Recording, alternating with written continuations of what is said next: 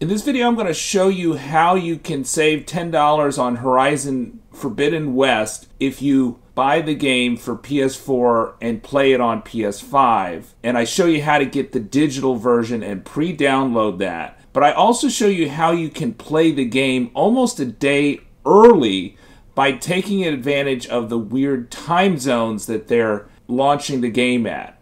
Subscribe to the Linus Wilson channel. We give you the secrets to crush Horizon Forbidden West. So the secrets that I'm telling you about pre-downloading the game and getting to play it earlier than people on the East Coast of the United States, this is general as long as the launch times for the game are all local times. Now, if they have a worldwide launch time that's set to a particular time, and so it launches at different local times, this will not work. But it will work for Horizon Forbidden West because it's launching at 12 a.m.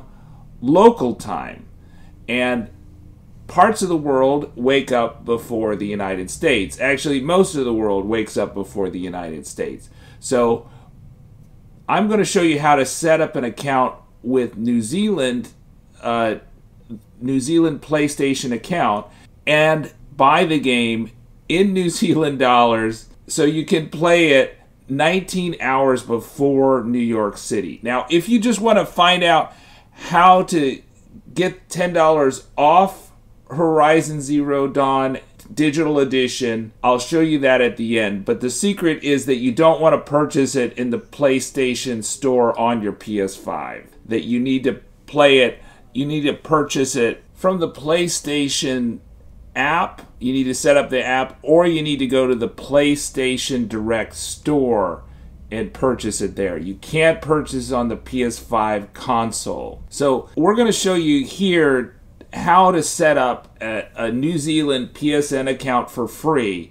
So if you're logged into your PlayStation 5, log out, and it'll hit the PlayStation button, and this is the same if you're starting up.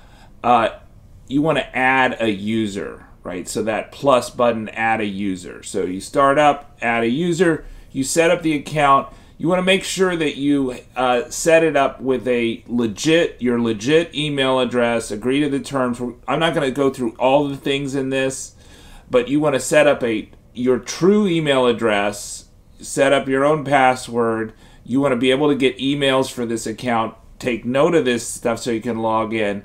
And they're going to ask you for a payment address. You want to give them a New Zealand payment address. So go to Google Maps and just go to the map and find out what a legit payment address looks like and set that up. Now, if you just go to the store, once you set up your New Zealand account, you're going to find the prices are a little high, $150, $160 for the Digital Deluxe, and the PS5 is $140. But note that the prices are 1.5 times, so $1.50 New Zealand is equal to $1 US. Now you can get the Forbidden West PS4 version and then automatically upgrade on the day. Now you can pre-download the PS4 and then you can get the chance for a free upgrade to the PS5. The next thing is that you need to go to PC Game Supply. They're not an affiliate. I checked them out with Trustpilot.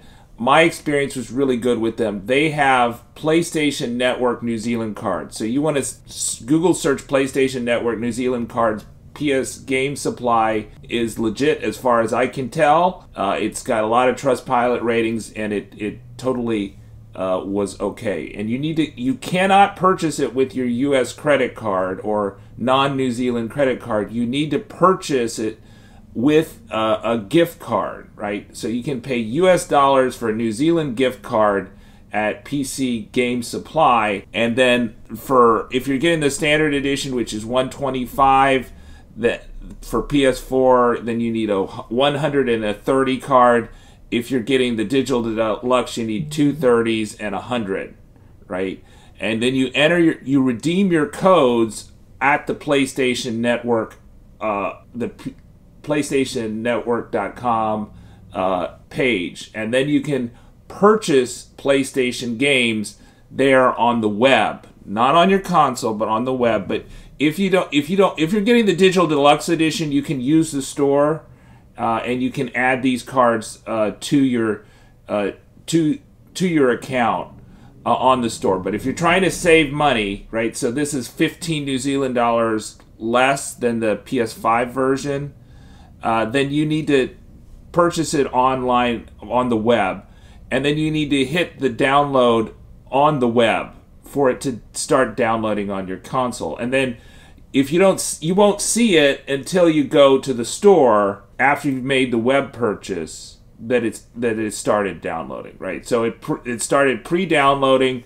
The pre-download was 7 days before the local time launch, right? So midnight on the 11th of February for February 18th midnight launch, right? And so you download that, and then it's going to give you the timer, and you're going to find if you bought the New Zealand copy and you're logging into your New Zealand account that you're going to be 19 hours ahead in New York City time, right?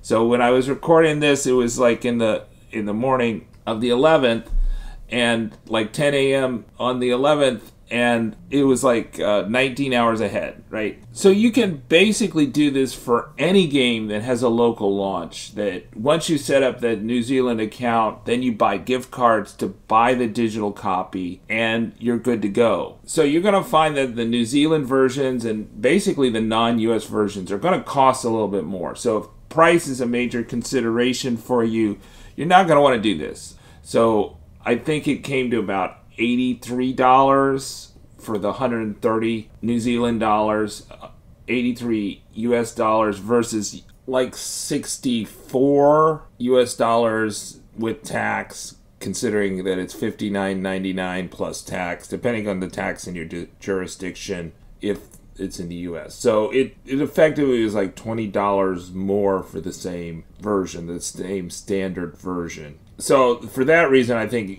streamers will be interested in this, but, just general gamers are like, no, I can wait. I don't need to pay $20 extra to get the day extra playtime. But maybe super fans will be into this. The other thing is that Horizon Zero Dawn is probably the last game that PlayStation exclusive that they're going to allow you to have a free upgrade path to the PS5. So don't expect this with God of War to get the free upgrade path. And so you just, if you want to get the digital version, just buy it from the store. It's just the weirdness surrounding Horizon Forbidden West that they had all that uproar about it, and Sony backtracked. And the downside, though, is if you do buy the PS4 version and you have the PS5 for Horizon, you have to wait until you're allowed to play it to download the PS5 version, because you download the PS4 and then you download the PS5 version. So it's not like